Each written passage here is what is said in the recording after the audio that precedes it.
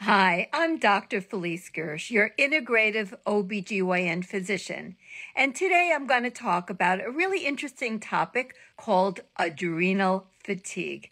Is it real? What does it mean?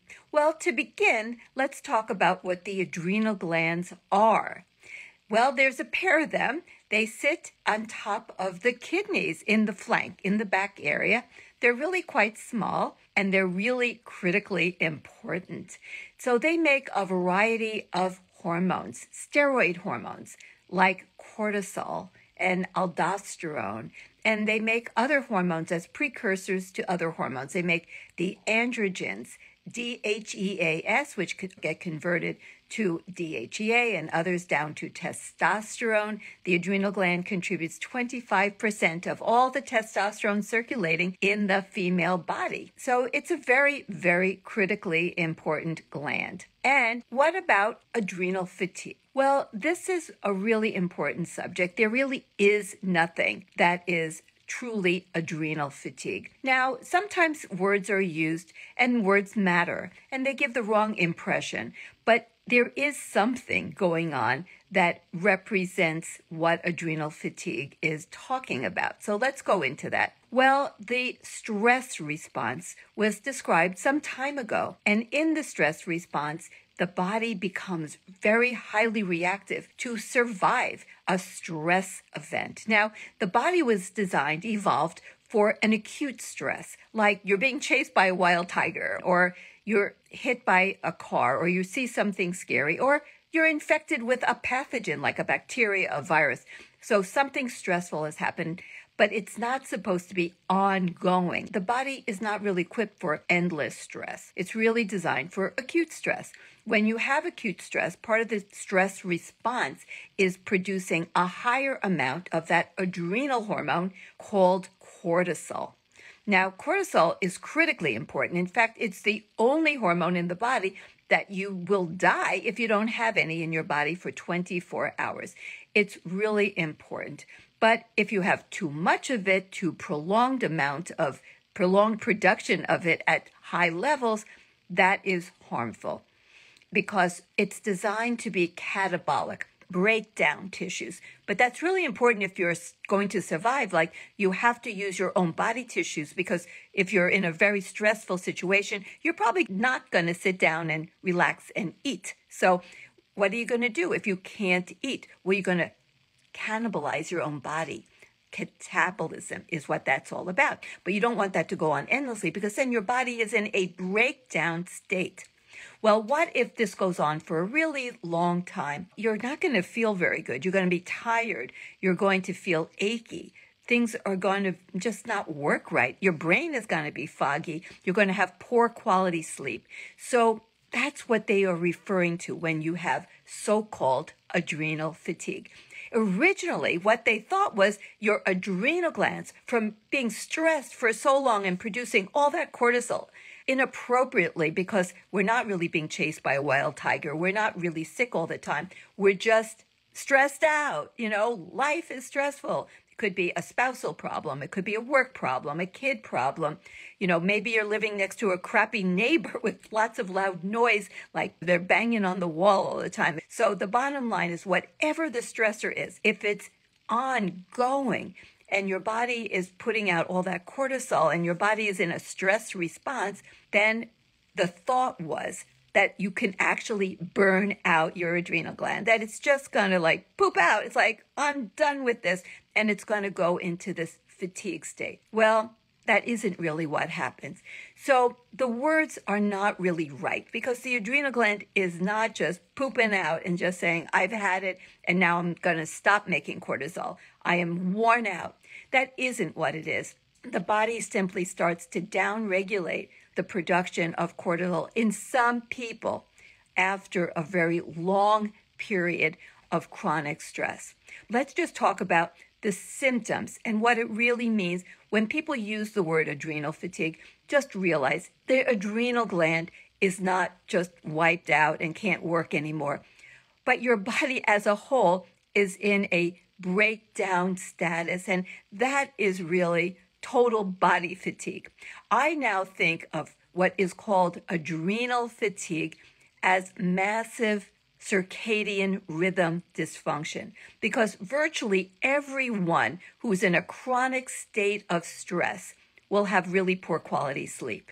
They become very dysregulated with their autonomic nervous system, and they often will get vasoconstriction, their temperature regulation goes off, their digestive system goes off, and it starts with the state of circadian rhythm dysfunction, because poor sleep is virtually always part of a chronic stress situation.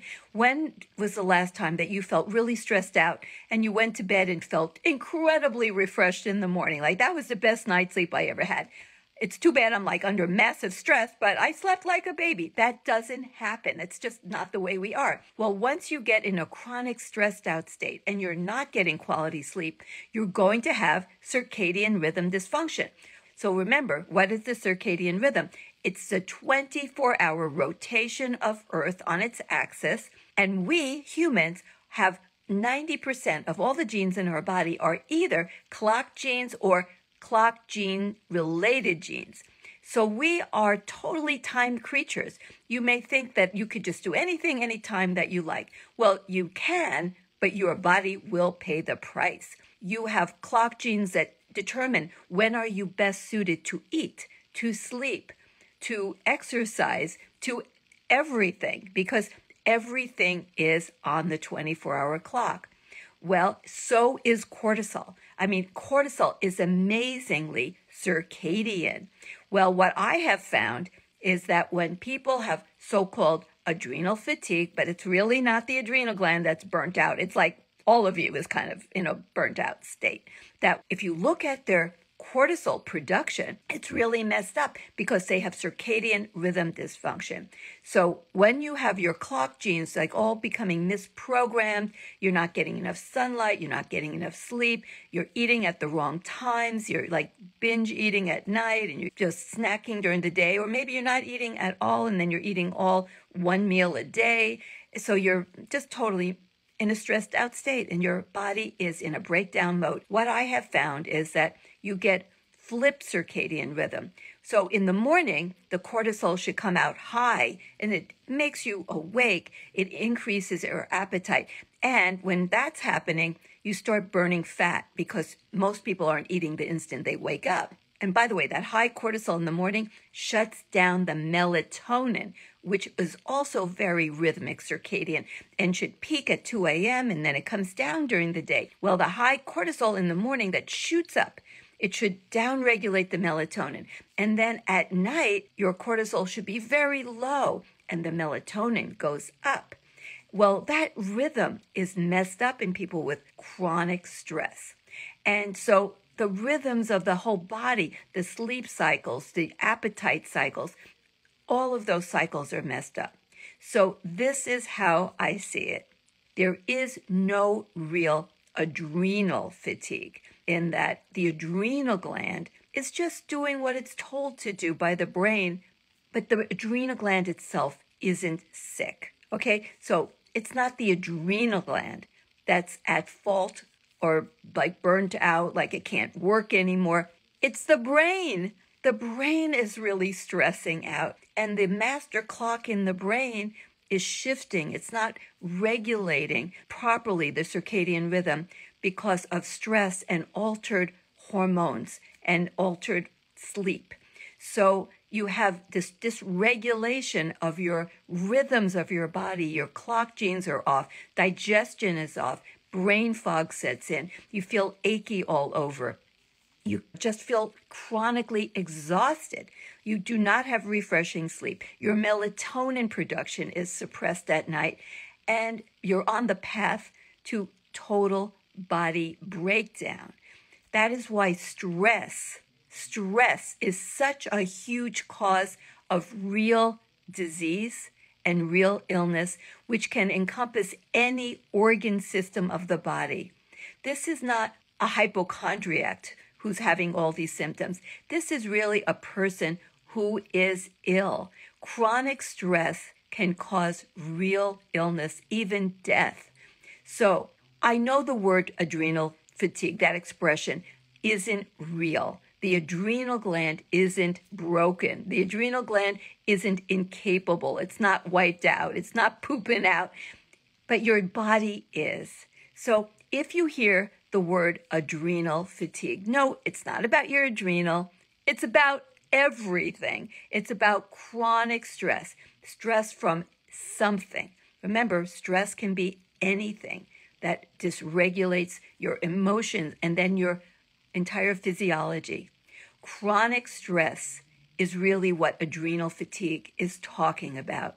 It's a rule out. You got to rule out everything else. You got to rule out you don't have lymphoma. You don't have a cancer. You got to rule out you don't have hypothyroidism. Of course, you never just say this is a stress response.